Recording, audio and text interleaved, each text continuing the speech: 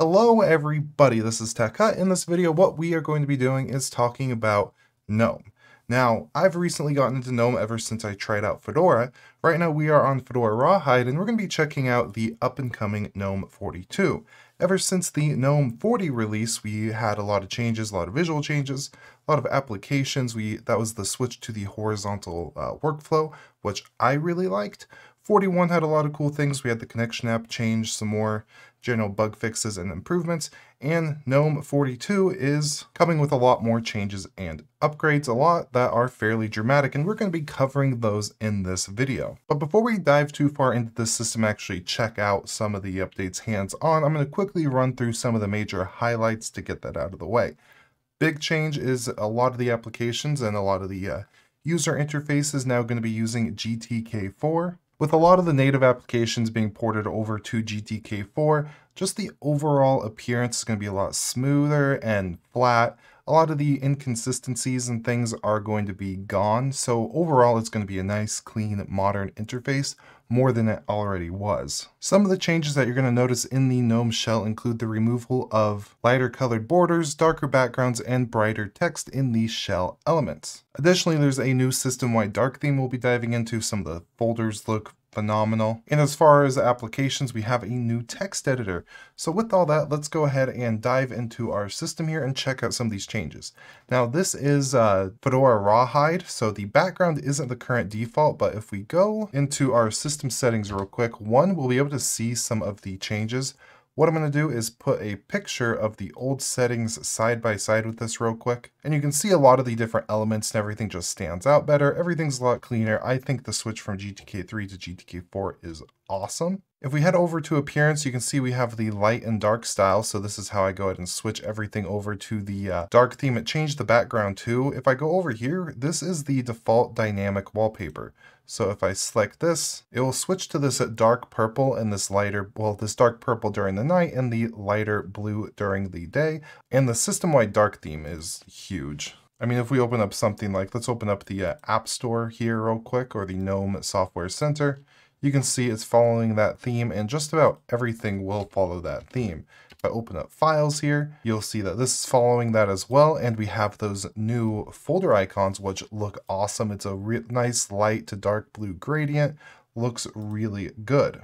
And some of the stuff I was talking about earlier in the intro, if I go over here to the GNOME shell, you can see just how much better some of the things stand out here. And instead of having any borders or anything around here, it's just a nice flat gray. It still pops out enough that it's easy to see that they're doing a wonderful job with this. And with this switch between light and dark theming, and you can see there if I select this light, it switches the background here to the light version. Absolutely beautiful.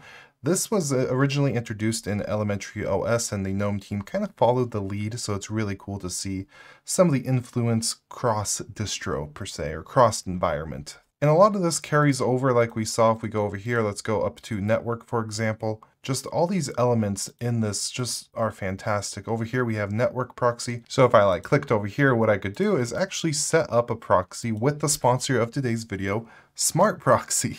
Smart Proxy is a platform that helps clients solve data access and entrepreneurship problems. Smart Proxy will let you rent IP addresses as proxies to help your social media accounts, websites, online marketing research, and more. Smart Proxy works by routing your request to a target website through trustful mobile and desktop devices located in any country that you want. And while doing this, your IP address will be changed with each new request. With Smart Proxy, you have access to over 40 million residential IP addresses from 195 countries, 8 major US cities, and all 50 US states. They support unlimited high-quality connection requests, advanced IP rotating networks where you can choose between sticky and rotating sessions. And you access this all through their customer-friendly dashboard that lets you set up your proxies in no time. With a subscription, you'll also get access to the X browser and a Chrome and Firefox extension. All of this in addition to the unstoppable 99.9% uptime and a fantastic customer support team. So go ahead, check out the link down below to learn more. So with that out of the way, what we're going to do is talk about some of the application changes. And the big thing is gedit. Gedit is no more one of the most popular and well-regarded text editors in Linux is not on the system anymore. And that's mostly true. It was replaced with basically a better version of gedit, and that is the GNOME text editor. If I go ahead and give this an open, we can see it doesn't really look too much different from first impressions, but it really is. If I go ahead and go over here, we have our preference options. So we have new window, find replace. If I go over here and hit preferences, this is going to bring up some wonderful appearance options so you can really have this match what you have your system theming or just personal preferences to look like. So I really like this one, for example, but this is up to what you like it to look like. We have the option for custom font. We have display grid patterns, so I can enable that if I wanted to. Highlight current line, I could do that if I want to. Display overview map right here. We have right margin and we have some behavior options. If I close this out, you can kind of see what's going on here. We have that sidebar thing, like kind of what we've had in Kate for a while. Easily enableable in those preferences. Up here we have tabs. A lot of the stuff is the same. And with the colors, like if I go like this, I change this to a markdown file real quick. It will follow the proper color and markdown syntax for whatever color scheme you chose in the actual color preferences. Now a feature that is new, if I go over here to open, we can open our recent documents. If I hit, I believe it's Control K, this will allow you to open up the same thing.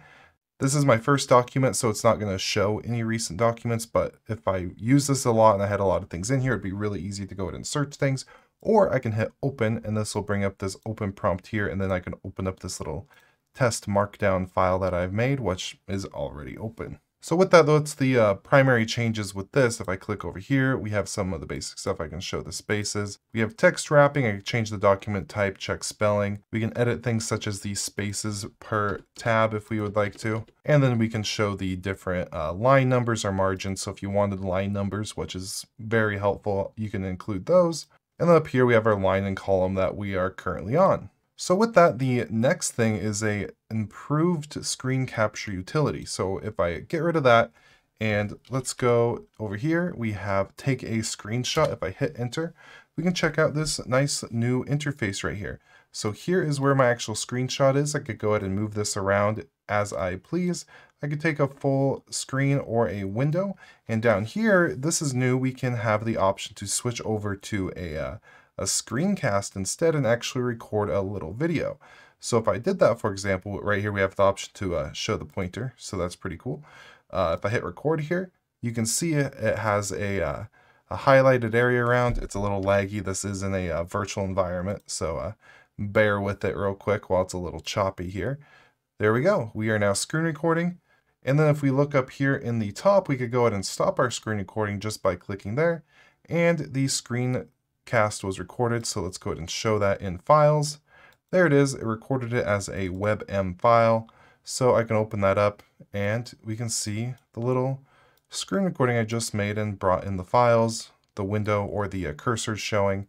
It's a fantastic little utility, especially if you want to do something real quick and easy and you don't want to fumble around and open up OBS. So when it comes to changes in GNOME 42, that is basically it. There are some other general bug fixes and things like that. I'm going to be linking to an article from It's Foss and an article from OMG Ubuntu. The OMG Ubuntu one is really nice at comparing what the actual differences in these shells. And the It's Foss one is a good rundown of some of the general feature changes that we covered in this video. If you want to go ahead and try this out for yourself, if you're currently on Linux, you could go ahead and get GNOME boxes and try it out on GNOME OS. Alternatively, you could do what I did and use the Rawhide version of Fedora that is currently shipping with GNOME 42. Links to those down below as well. So with that, big thank you to our YouTube members and Patreon supporters. You guys are fantastic. Yeah, thank you to Smart Proxy for sponsoring this video and supporting the channel. With all that, I hope you have an absolutely beautiful day and goodbye.